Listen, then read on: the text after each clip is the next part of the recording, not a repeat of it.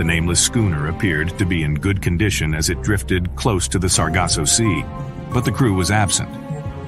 To make sure the abandoned ship was not a trap, Captain Baker of the Ellen Austin requested to examine it for 2 days. The captain and his crew entered the abandoned ship after 2 days passed with no communication from the ship, where they discovered the well-packaged freight, but no sign of the crew.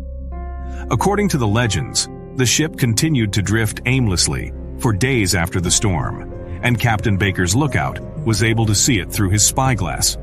After many hours of work, Ellen Austin was able to catch up with the ship. Strangely, however, nobody was on board. The mystery surrounding the ship's disappearance, reappearance, and absence of the prize crew is intriguing